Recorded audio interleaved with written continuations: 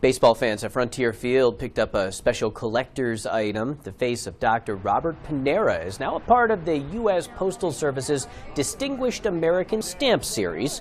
Panara is a former professor at RIT and was the school's first deaf professor.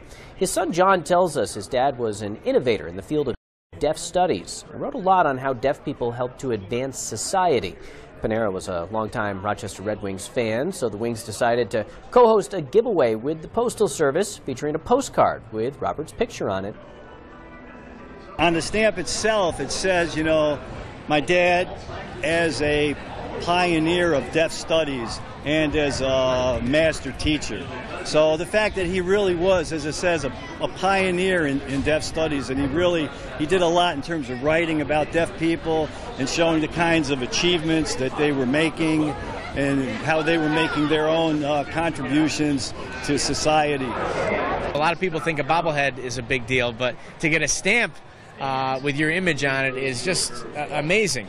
It just speaks volumes about what kind of American Bob Panara was, and we wanted to do something to commemorate everything he did here at the ballpark.